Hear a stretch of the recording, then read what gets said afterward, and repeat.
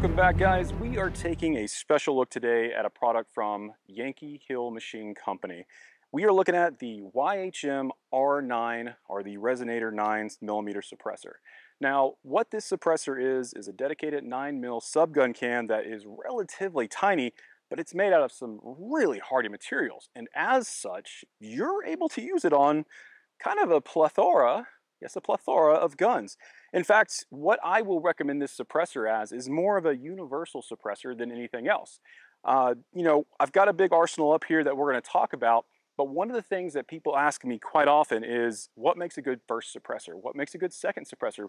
What suppressor do you recommend for whatever the application is? And it's such a loaded question because suppressor use, by and large, is very specialized. When I got into suppressors, I started with Form 1 cans, which, if you look at my 300 Blackout build, this is actually a Form 1 can that I purpose-built for that gun. It's stacked in a certain way, it has a certain design for the baffle shape. Everything is catered for subsonic ammunition, short barrel action, 300 Blackout, everything. So that's purpose-built. When I look at this big boy that everyone makes fun of because it's ribbed for your ear's pleasure, this is the AB Raptor 7.62 10 stack, and this is perhaps my favorite can. But again, with a caveat of it's purpose-built. This is my favorite can when it comes to bolt guns. In fact, this 308 bolt gun is extremely quiet. This is my main go-to for hunting with this can because of such. Now, in the contrast of that, when we look at the AB Raptor, that's fine. When we look at the AB Raptor on something like this M4 build, that's more of the retro style that people kind of gawk at.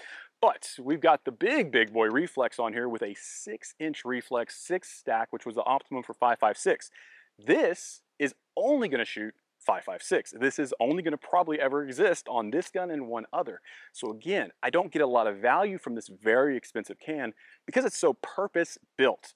But when we look at the YHM R9, we're going to find that the value factor is extremely high for a can that, with your SOT fees or your transfer fees, with your tax stamp and everything else, you can get this for just under 600 bucks. Now that's a lot of value. So let's see how it performs across this magnitude of weaponry. So being that it is a 9mm dedicated suppressor, where it's going to excel at is in fact 9mm. One of the best things about it, we can go ahead and purchase a booster piston adapter, the piston to be able to fit onto a 1/2x28 threaded barrel, and we're good to go. Now it doesn't include it, it only includes the direct thread, so you need to compensate for that when you think about your cost. Now when you buy a hybrid can that's dedicated hybrid, you're gonna get a lot of that with it, right? You'll get a booster housing for your piston, you're gonna get potentially a tri-lug, you're gonna get 2 different sizes for your direct threads. There's lots of things that happen, but for the case of this, the YHM only comes with a 1/2x28 direct thread, which is good for like PCCs, which we're gonna get to next. But let's see how it sounds on a dedicated pistol. This is the Walther PPQ, and my holster for the day is the Hush holsters, which we're gonna get a good review on them coming soon. This is just to kind of touch on it to let you see it is working, it is functional. We are using it today with our TLR1 light. The VIR2, it's got some issues, so we'll cover that in a future review, so stay tuned. But what we're gonna go ahead and do is see how she sounds, make it hot. Today's ammo of choice is, I believe, Syntech 150 grain from American Eagle, so let's see how we do. Right off the bat, get a little jam.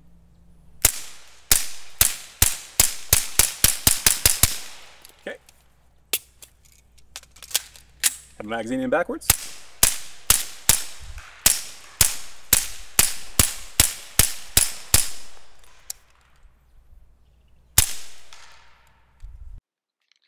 So when you run a suppressor, everything is a little bit different. Your actual way your gun is recoiling is going to be different. The recoil spring inside the gun is going to behave a little bit differently, which is why we didn't get last round holdback. It's why we see jams on this one. It is not really tuned well, and that's really hot. It is not really tuned well to run suppress. This is just something that I carry around for fun. This is not my defensive setup, just so we know.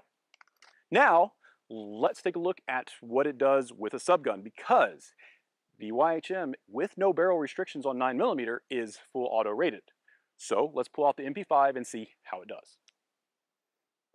All right, guys, we are now with the MP5. This is a rebranded HK from an import. Technically, it's post-sample, but it is a fully automatic. So we are going to test just how the YHM is rated for full auto. It's still pretty warm, but just to kind of show you, we did go ahead and change out to the tri-lug adapter. Again, that is going to be an optional accessory that you have to buy. Highly recommend if you have that capability. So let's go ahead and see if it runs. We're going to start in semi just to make sure we got no issues with function.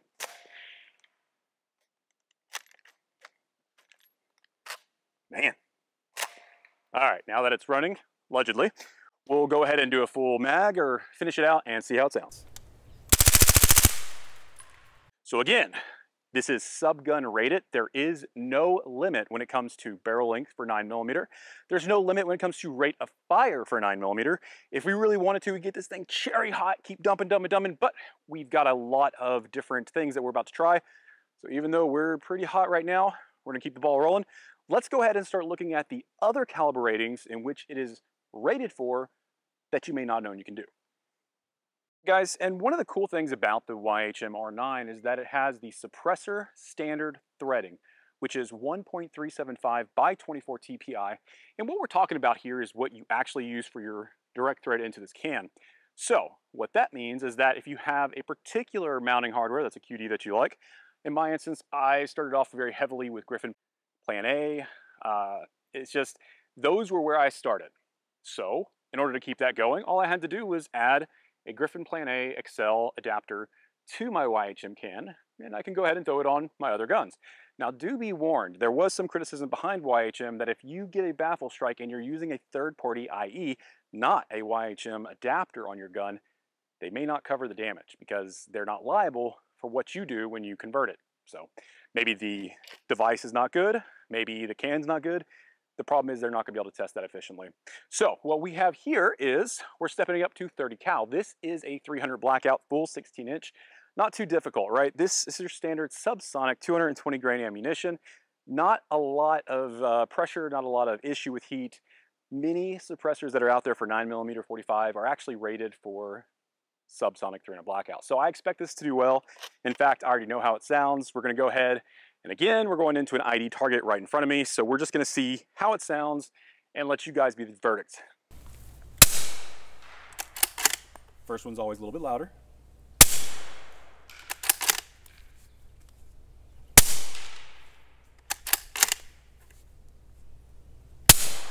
Man, I physically can see holes in the ID target now.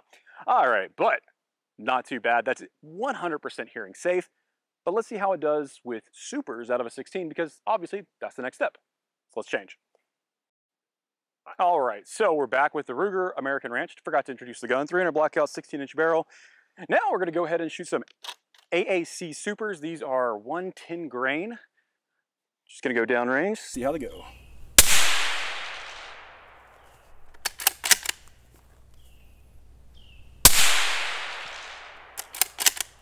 And last one. And that was 300? That was green light flashing at me. That was 270. Okay, 270 yards with supers, not too bad considering this is 0 to 100 and I was just kind of messing around to see if I could hit it. Pretty cool. Now, let's go to the next one. All right, guys, now I did want to do a little comparison. So we're still sticking with the bolt gun philosophy. Again, bolt guns give the best hearing accuracy for how a suppressor really sounds, especially because we've got no gas coming back. Everything's going out of the barrel. Everything's going through the suppressor. We're getting max effectiveness of a suppressor. This is a very high-end suppressor, very expensive, and of course, it is designed specifically for this gun, in my opinion. So let's go ahead and see how it sounds. We're just gonna let one fly down range. Maybe we'll connect with something, but probably not.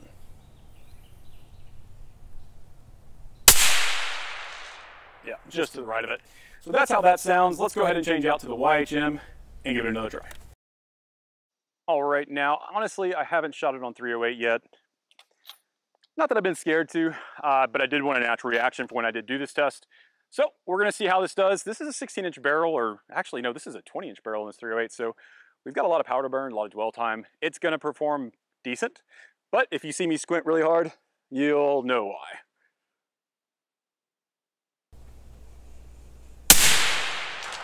And we connected at 270, that's pretty cool. And honestly, that sounded pretty good. Let's do it again.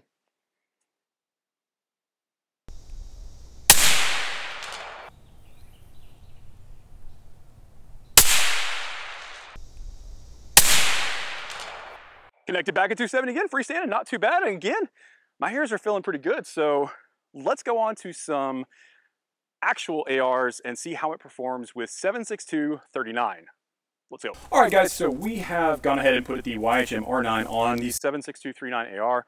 This is the KS-47 Gen 2 from Palmetto State Armory, aka Poverty State Armory.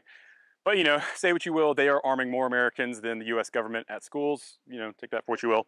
All right, so we got our AK mag, which is the beautiful thing about this. It doesn't use those AR mags. It does use actual AK mags. No bolt hold open. We've got a few in here. We're not going to try and hit anything because this is not zeroed. And I already know this is pretty loud, so bear with me. Let's see how we go.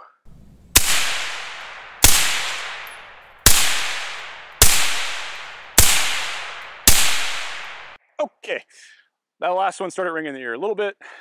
If this is your only suppressor and you have a X39 platform that you want to run it on, as long as your barrel is concentric, I think you're going to be okay. 2-3 rounds in a house, in a self-defense situation, yeah, I think you're not going to be too dazzled by the hearing. But if you're planning to do this at a range day, if you want it to be without ear pro like I am right now, I would not advise using just something like this for more than 2 or 3 shots to show your friends, then put your ear pro back on.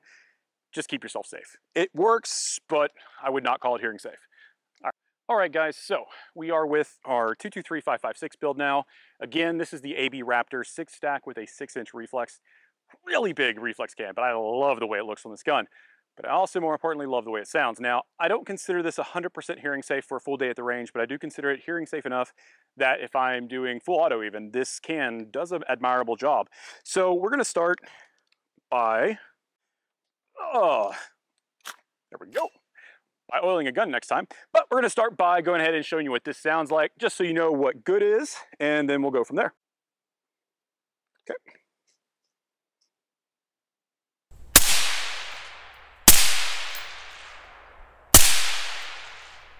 Okay, we're gonna go ahead and change out cans.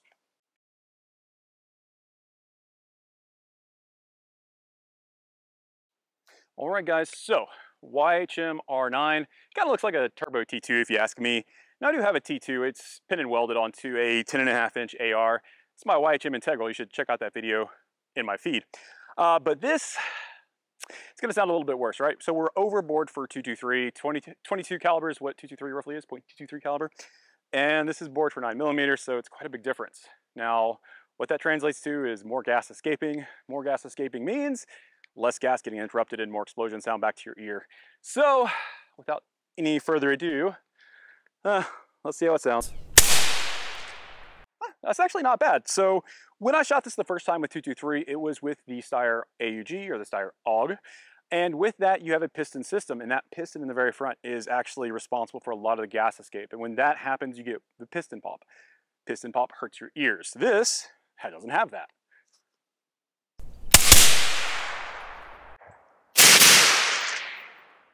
There's my impacts finally. All right, we got a couple more, but we don't want to warm this up too much because now we're going on to our last one, which is SBR 300 Blackout. Back to the comparison of cans. Remember I talked to you about Form 1 cans that I manufacture, I made myself. This one, it was purpose built for subsonic 300 Blackout, so I want to give you an example of what it sounds like on this SBR. This is a registered SBR, don't worry about that. But it is an 8-inch barrel, which is at the threshold of what they're going to allow you to use with the YHM R9. So we're going to do some subsonic ammunition first. Then I'm going to swap over to some supers that I have in my belt. Whew, when this comes back off. Yeah, no likey. There it goes. All right, so we'll swap over to some supers that are in my belt, and we'll do 3, clear, then we'll do 3. So let's see how it sounds.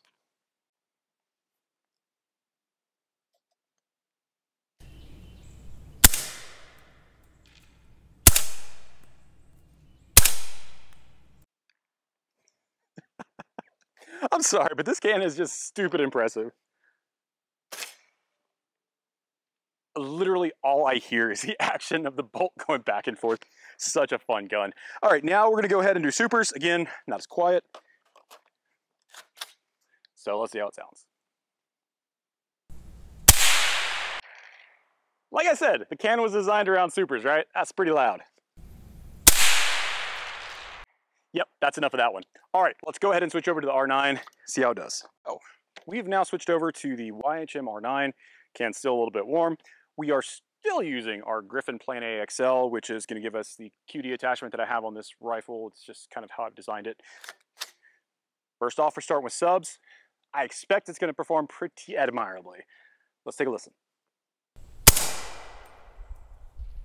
Okay, that first one, you get a little bit of oxygen burn off. Let's try again. Is it as quiet? No, but is it really quiet? Yeah. All right, guys, we have switched on over to our supersonic 110 grain AAC ammunition. It's a little bit louder, but again, I actually think it performs slightly better than our Form 1 can, which if I mistakenly said it's designed around supers, it was designed around subsonics. Let's see how it sounds.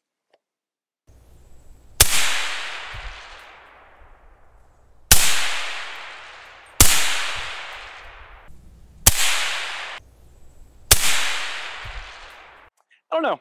It's not very comfortable. This is a short-barreled 8-inch, but the can is rated for it. Would I use it in home defense? If I was going to shoot a couple rounds, would I use it for hunting? Absolutely. If I'm going to do 1 or 2 shots, it's not going to bother me too bad. Again, know your limitations, guys. Don't put on a suppressor and expect to be able to go to the range and just mag dump all day long without coming home with ringing ears, tinnitus, and terrible damage done. Be smart about it. Even though you're using a suppressor, you may need to use ear pro in cases of supersonic ammunition like this 300 Blackout, in cases of like the 223, 5.56, and even in the case of the X39.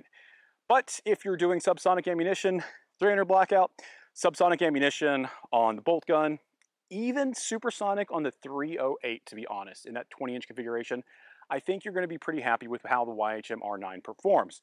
So would I recommend this can to anybody? The answer is kind of yes. If it's your first can and you're one of those folks that come to me saying, what should I start out with? If your arsenal includes a pistol and 9mm, if you have a 308 rifle, or if you want to get into 300 Blackout later, maybe you've got a 16-inch AR that you've had for years and you want to come to try and suppress it at some point. This one can cover that entire arsenal of weapons without much effort. But again, let me caveat, you're getting into a cheap ecosystem when you buy the tax, buy the can, all in right under 600 bucks if you wait for a good sale from Silencer Shop. However, when we add on the tri-lug mount, when we add on a QD system, when we start adding muzzle devices onto it, you're gonna start getting into that $1,000 range pretty quickly. So does it make sense over some of the hybrid options out there? I'm gonna go ahead and still say yes, because where it performs admirably in 9mm with subsonic ammunition, I think that alone justifies it as a great purchase for yourself. Where it performs with 300 subsonic ammunition, I think that validates it as a purchase, even if you're running an SBR and just want to throw subs through it. Maybe you're going to start getting into the NFA game and go to machine guns later. You're going to go ahead and be rated for full auto. So guys, check them out, Yankee Hill Machine Company, the YHM R9. And yeah, it is pretty stinking hot right now. But till then, ask questions and we'll answer them later. Thanks, guys.